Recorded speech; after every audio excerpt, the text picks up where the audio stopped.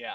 So I feel like Nostradamus at the blackjack table, bitches, because I fucking called it. And to be fair, I wasn't alone when I extrapolated that Call of Duty Elite was just the beginning because the best money, after all, is free money.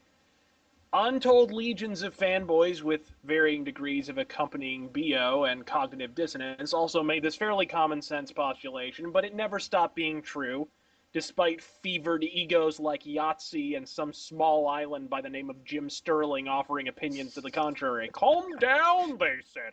You don't have to buy it, they shrieked.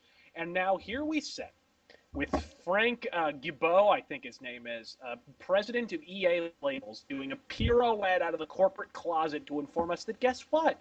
We were right all along. Not only will the upcoming Black Ops cash-in sport its own premium online pass, Mr. Gibeau made it clear that in the coming months we'll see the vast majority of online-enabled EA titles I'll make a triple axel swan dive into the fucking commercial sewage right alongside them. Mass Effect, Medal of Honor, Battlefield, you name it. If you're willing to shell out your hard-earned paycheck for it, they're banking that you'll also shell out additional money for that shit that 5 years ago would have been motherfucking free. Putting aside how intrusive and inappropriate this is going to be in, for example, and until recently, atmospheric survival horror title like Dead Space, this also sets a dangerous precedent. All right, you thought On Disc DLC was bad, folks. Well, welcome to a brave new world. And no, I'm not talking about the repetitive Iron Maiden album that's at least 3 times longer than it needs to be.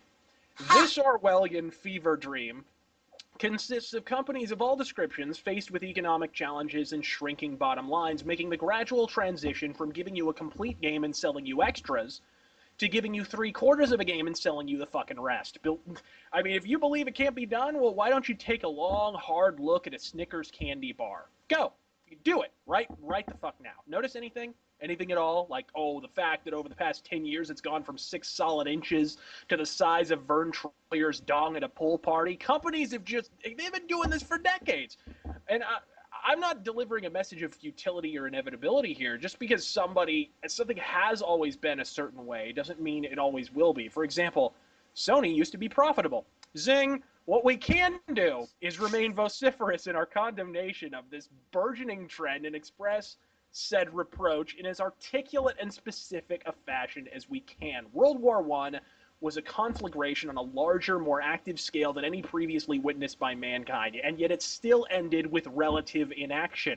Conversely, Egypt censored the internet, and the entirety of the Middle East revolted as one. Sometimes words possess more raw power, while brute force and decisive action end in impotence. And nobody likes impotence. Just ask Alpha's last 5 girlfriends. I'm Razörfist, God fucking spade.